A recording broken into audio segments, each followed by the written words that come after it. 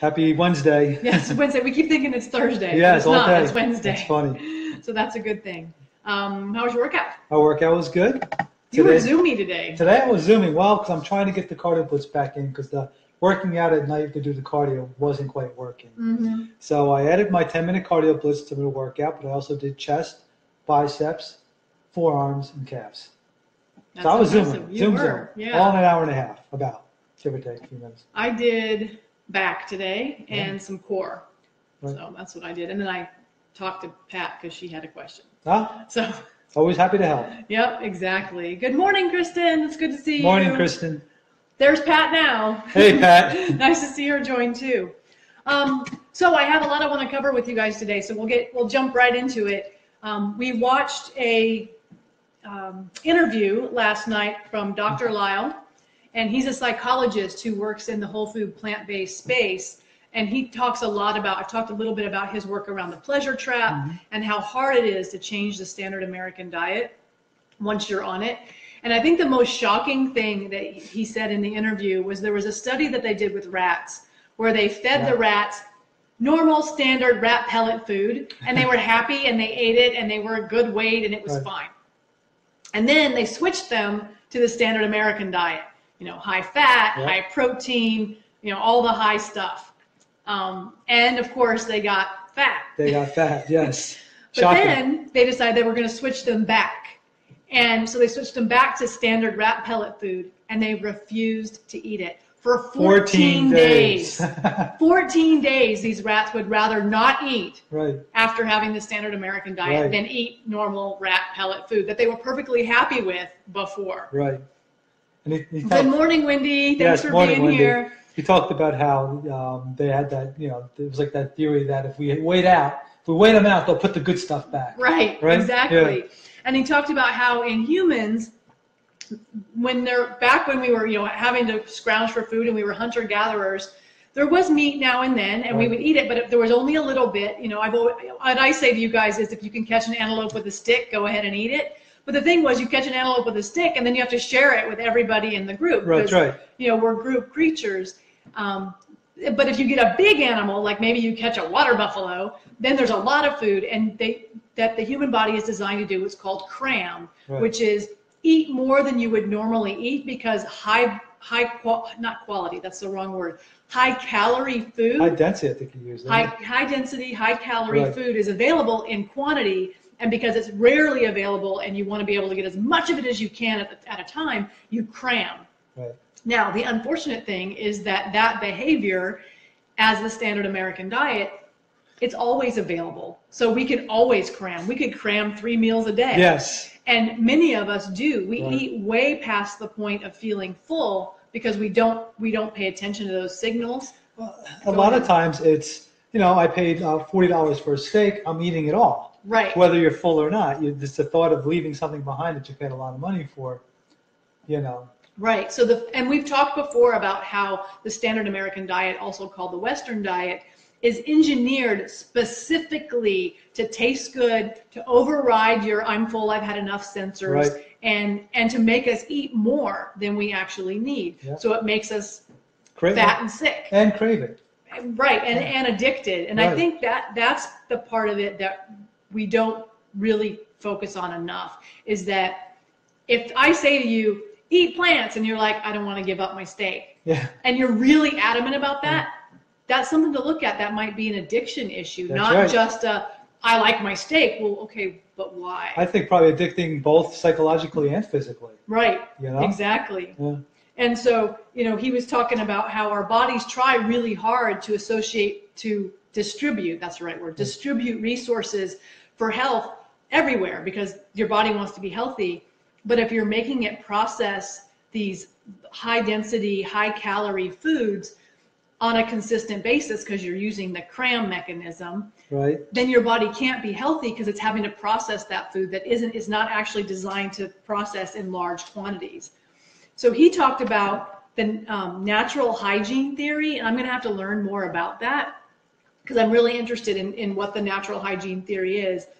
But he said that it comes down to mimicking kind of how our ancient ancestors lived on plant food, exercise, time outside, and that there was intermittent fasting. And we've talked about that some, that's the difference, right? They could cram when they caught a water buffalo, but then they might not get more food again for a while, and they would have to fast. And we don't do that. Well, we do, but as Americans, we don't. Yeah, I mean, they even watching fantasy movies, they do that, right? I mean, they always talk about breaking feast when we talk about medieval movies, or people that breaking fast.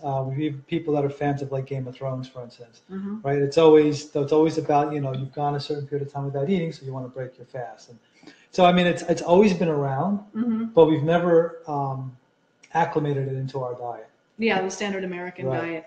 But so Dr. Lisle said something really interesting. He said that he would challenge any doctor to take 10,000 people with any disease, doesn't matter, 300 different diseases, doesn't matter, 10,000 people, 300 different diseases, put half of them on standard medicine, pharmaceuticals, whatever the standard,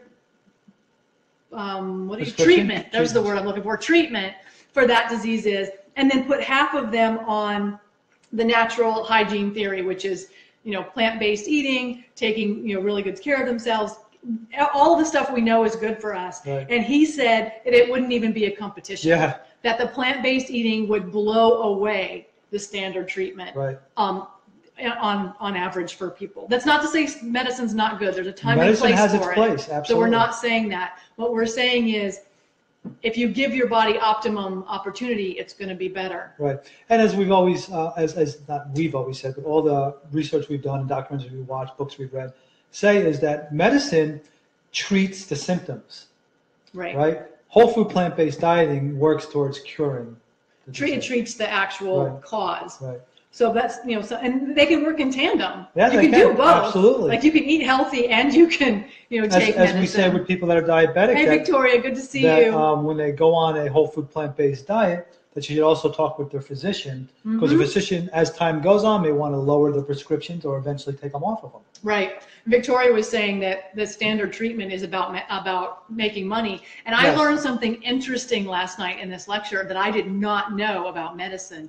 So the paradigm that we use for medicine and the way that we treat doctors was originally designed, and they said who designed it, and it was a big name, and I can't remember now what name it was, but it was originally designed with the idea of finding ways to treat people that could be patented and that money could be made on it. It was all about being able to patent it. So you're right, Victoria, it's about making money. And that's not to say doctors are evil. I'm not saying that. I'm just saying that the way the paradigm works, it's about money, not about health. It's a broken system. It was never set up correctly. It was set up for the wrong reasons. Right. And so Dr. Lisle also pointed out something that was really interesting. He said that within any animal kingdom that you look at, if an animal gets sick, it goes on a water fast and allows its body to heal. So yesterday someone asked, what should I eat when I have the flu? And that idea that he shared made me wonder, if you have the flu, is hydration your biggest asset? And just let your body heal. Don't make it processed food. And I don't know that. I haven't researched it, but that was my thought. I was like, he's right. When animals get sick, they fast. And his point was, why wait until you're so deathly sick that your stomach says, I can't eat, give me a break? Why wait that long? Give it a break first. That was the point he was making, right? Is that when we get real sick, cancer patients, they have to chemotherapy or whatever, they can't eat. And that's probably their body telling them, I need to heal. Stop giving me food so I have to work on doing that. You're killing me with other things. Yeah, exactly. So I thought that was interesting. And he said that in their clinic that he's had diabetic patients come in with their ankles black. Their feet are black. Basically amputee, like ready to be amputated. Their doctors are saying, we have to amputate. There's nothing we can do for you. And he said in his clinic on a 10-day water fast, he can get the circulation back and they can start to be able to walk again and feel their feet. He said they did. He said he's had patients. He's had it happen. And that to me is shocking. Now, I am not qualified to put anybody on a 10-day water fast, so I'm not going to recommend that. But the fact that it's that powerful to just let your body heal and to accept that your body wants to be in a state of health is amazing to me.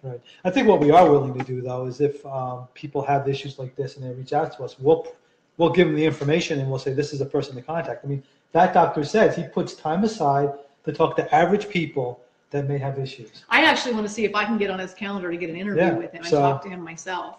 But I'm happy to help people with diabetes, and I absolutely can help people. But once you have black feet, I think that's beyond where I am right now. Yes.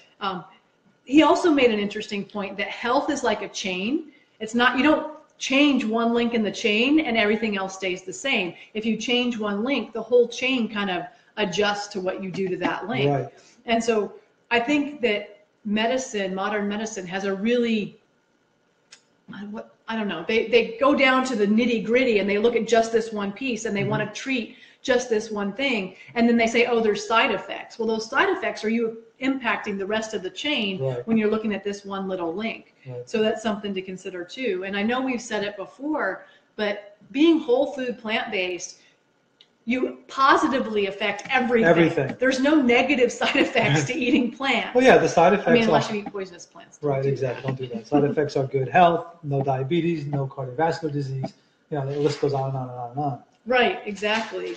And he points out, and we've said this before, that health is the natural state of being. Right. And doctors only ever see people in the disease state. Like, you don't go to the doctor when you're healthy. You're not, hey, I'm here, look, I'm great. That's not when you go. You go when you're sick. And so they only ever see sick people. Right. So that's an interesting way that it kind of might warp their reality. It's like cops only ever see bad people, so they assume everybody is bad. Like they have a predisposition to assume someone's bad before. So maybe doctors just make that assumption too. And what was interesting about that particular interview was that he was being interviewed by a doctor, an MD. Right. Right. And she had gone into being whole food plant-based. Mm-hmm. And she's brought her family along. They're all older. I mean, her kids are like 18. Teenagers, yeah. Coming close to college age. But she's brought them along. And she is also, it seemed, discouraged by the inability for medical schools to educate doctors on nutrition, these types of benefits. Yeah, and she's very disappointed in that once doctors get out of medical school, they seem really closed-minded to nutrition. Yeah. So we've talked now a good bit about how the system is rigged against us to make us healthy. Laura's like, everyone is bad. No, not everyone. Not everyone. Not everyone. Lots of people, but not everyone. Oh, my phone's ringing. I should have turned my ringer off. But so I want to talk about why is it so hard when you decide, okay, I hear you guys. I understand that I should eat more plants. I need to change my diet more to plant-based. Why is it so hard? And so Dr. Lisle talked about something called the esteem dynamic, and he was talking about how as humans, because we are group creatures, right? If you live on the Serengeti, you have to have your community or you end up dead. Right. The value you have in that community is relevant, because if the community doesn't like you, they ostracize you and you get eaten by a lion. Right. That's not preferable. Not fun. So it's not good for reproduction. No. So basically, humans have two drives. One is survival, one is reproduction, and being eaten by a lion isn't good for either of those things. No. So when you feel as an individual that you're going to change, but your community, whoever you have in your circle, feels that the change that you're making is weird or odd, or they don't like it, or they sabotage it, there's actually a part of your brain that says this is dangerous. Right. Because your brain at an unconscious level knows you need your community to not get eaten by a lion. Mm-hmm. And so we kind of have to overcome the this is dangerous aspect of it emotionally. And his website is esteemdynamics.org. I will post that. I'll also post the link to the interview we watched. It's an hour and 20 minutes long or something. Like that. A little bit more. It's a little long, but if you want to watch it, I highly encourage that. So yeah, we care about what our friends think. The other thing that's super interesting is that if your friends believe in you at a higher level than you believe in yourself, you won't try. Right. And I've talked about this before, that it's safer to be mediocre and just say, well, I'm not trying, so of course I'm not doing it, than it is to try and fail as far as esteem dynamics go. Right. And he used the example of, you'll see this with kids whose parents are like, you're great, you're awesome, you can do anything you want, you're so smart. And then all of a sudden the kid starts failing out of everything. And it's because the kid is like, look at me not trying. So I can't, I'm not succeeding because I'm just not trying. Right. So it's not that I can't. It's not that I can't, I just choose not to. Right. It's for the Seinfeld fans out there, I have to throw this out there. It's like it's the old leaving on a high note, and people that are Seinfeld fans will know what that means. Right, exactly. Yeah. So we do that when it comes to our diet and our exercise. If the people around us think we're crazy, then we won't do it because that's dangerous, right? We'll get eaten by a lion. But if the people around us are like holding us up as this hero and they're like, you can do this, we're so proud of you, off you go to battle, we're like, no, I might not succeed. Yes. I'm not going to try. Yep, I'm a hero. Well, look at me being a hero. Right. And he used the example of if you're a boxer and you have the heavyweight title and then a challenger comes along that you think you can't beat, you don't want to fight him. Right, you avoid that fight. Right, you avoid that fight. But if you're the challenger and you're like, I can beat this guy, you want to get in that ring immediately, if not sooner. If not sooner. And so that's what we run into when we start trying to change the standard American diet is, first of all, we've got the addiction to the high fat, high density, high, for our cramming desires. So you've got an addiction, a personal addiction that you're fighting. And I know there's people out there like, I'm not addicted. Yeah. We can have a conversation about that. That's a different conversation for a different time. So you've got the addiction to the high fat food, the high processed, engineered to make you eat more so they can make money food. And then you've got the esteem dynamics of your community and the people that you love and care about on whether they believe in you too little, like you're going to fail, why would you bother, or too much where you're like, I might not make it, and then they're going to be disappointed in me. Right. I mean, and that puts them in a bind because how do you know exactly how much you should believe in someone? Right. So that creates the challenge. So those are two things that are already creating an issue. Then there's a third issue where as humans, we can either be too open to new information, which means you're gullible and you could be lied to and you do things that aren't healthy and good because there's information about that. So you're too open. AKA the Atkins diet. Or, we talked about that yesterday. Yes. Or you can be too closed-minded and too stuck in your paradigm where, what I know is what I know and I know it's right and you're not open to any new information at all. And that's what I think I run into the most. Yeah. I think that's the one that I run into the most, where people are just so set in their beliefs and what they've known their whole lives. And they're not even based in science. And they're not based on anything other than this is the way it's always been. I'm not changing. Mm-hmm. So we've got that issue we're fighting where, well, if I'm too open, I'm gullible. But if I'm too closed, then I'm unwilling to learn, and that's not good either. Right. So we have to find that even medium where, we're smart and we do critical thinking. Does this make sense? Mm-hmm. And if it does, then I need to be willing to change. Right. And that's the space I try really hard to stand in is this is what I believe and this is what I know based on the science. But if you have science that shows something else, I'm willing to hear that out and critically think about it. We welcome it because we like more information that can educate us and tell us a different path or a better path. We're open to that. Right. And so then you have to ask, am I willing to admit that maybe I don't know for my well-being and for my health? Right. Don't you guys love all my notes I've got here? I love my notes. They're so much fun. I don't take notes. I watch the same stuff, but I don't take notes. And he said that in 100 years, they're going to look back at the way that we eat and how we push back on eating healthy, and they're going to think that we're crazy and stupid. If we look at the medical stuff that they did 100, 150 years ago, we're like, what were they thinking? Butchers. Right? He says that in 100 years, they're going to look back at the standard American diet and be like, people were killing themselves, and the information was there for them not to, and they did it anyway. And I forget which it was or what show was talking about or what documentary about how this is going to be the millennials might be the first generation not to outlive their parents. Their parents will live longer because of the way we eat. And that's American diet. That's scary. Yeah. So anybody who's a parent out there, think about losing your child. Yeah. And so the thing that he asked to think about is the food you're choosing to eat super normal, which means it's somehow engineered to make you want to eat it more than you would if it were just as it came out of the ground. Right. So that was interesting too. What was interesting too that he talked about, and it's different than what we've previously heard.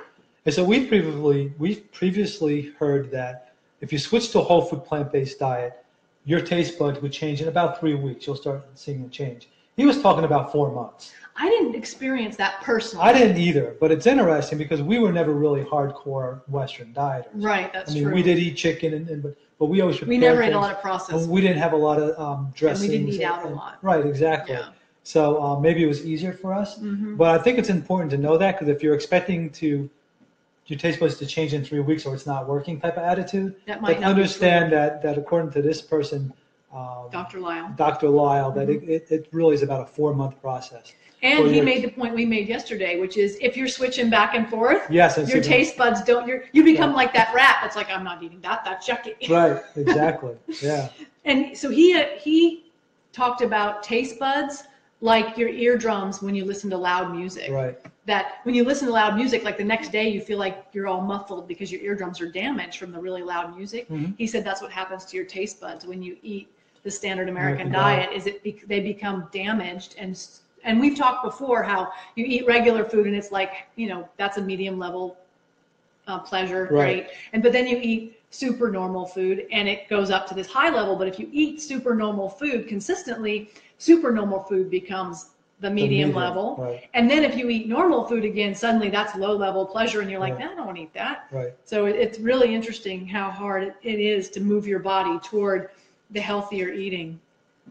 And he talked about how people's expectation of weight loss is in the weeds. Yeah. Because he said there's so many of these pop diets out there, not pop like soda, but like the fad diets, yeah, out there that go on this diet and lose 10 pounds in 10 days. And he's like, that's not real weight loss. No, like, it's temporary. It's sodium, it's water, it's not real. He said, if you're really overweight, you might lose 2 pounds a week, maybe.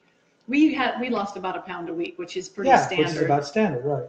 Yeah, so that's something to consider.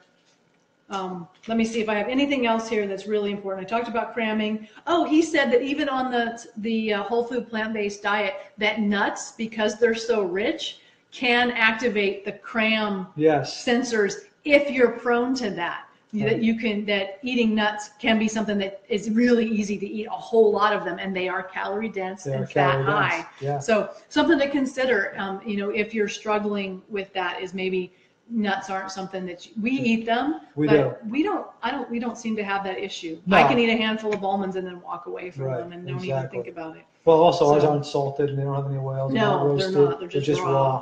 Yeah. And I think that's a big deal too. Yeah. I talked about trying and not failing. If you don't believe you can, you won't try, just because it's easier to be mediocre than it is to fail. Right. Especially if you've had evidence, this is an interesting point, especially if you've had evidence that you failed at a diet before.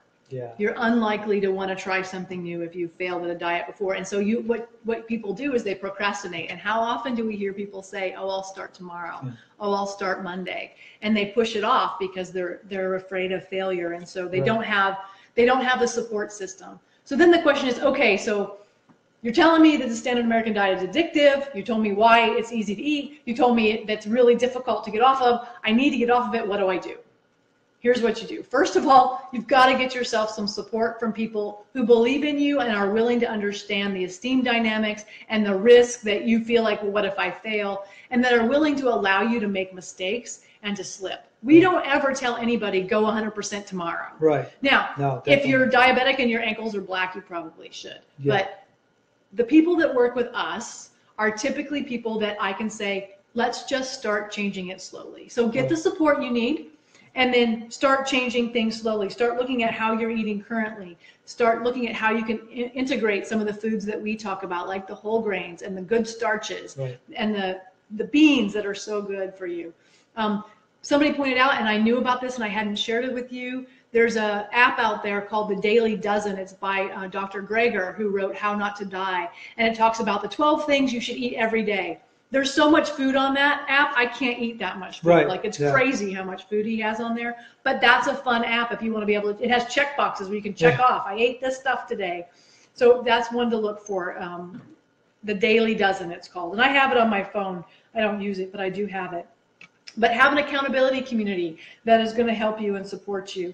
And be willing to start where you are. It's a personal odyssey. You can't just decide to start somewhere else because you're not there. So start where you are and look at what the easy parts, they always say pick the low-hanging fruit first. Look at the easy parts to change for you first.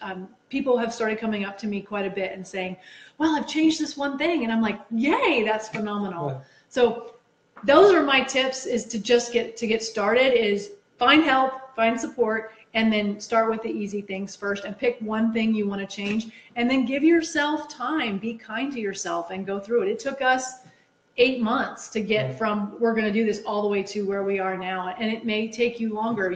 Russ and I were talking about it yesterday. We were competitive athletes. We have that hardcore do it because it's the right thing attitude in our past, and not everybody has that. That's why everybody's not competitive athletes. So be kind to yourself, but you can do it. And I believe in you, not in so much as I want you to not try because I think you'll fail, but enough to say you can do it. And if you slip back, we'll pull you back forward. And just always keep in mind that the hardest part of any journey is the first step. Yeah, deciding, this is not right for me. My health journey is not going where I want it to go. Once you take that first step, though, everything just seems to fall into place. So I loved this interview. So I will post the link in the comments when we get off. So I absolutely love this interview. I think it's very informative. And I'll post his website as well. She's a little hard to understand sometimes. She is. She talks really fast. Yeah. But esteemdynamics.org is Dr. Lisle's website. And I'll post that as well. So thanks for being here. Yes. If you get pleasure or joy or information, value out of these videos, please do like them. Share them. Yeah. Let other people know. It's a difference of life or death for some people, whether they have this information or not. And we're working very hard every day on the website. Hopefully Friday. We're having a launch hope of Friday. I think it'll probably happen. Certainly, if it's not, it'll be up by Monday. No, I think we can do it. But Friday looks like it'll be our launch day. So we'll be back at work at that today. Trying to get that finished up. Yeah. And do we have anything else? That's all my notes. Okay. Blank page next. All right. And just a reminder that the website address will be rnrjourney.com, just like our handle on Facebook. Just like the hashtag I use. With that, we will end it by saying, eat real food, not too much, mostly plants. Have a great day, guys. We'll see you tomorrow.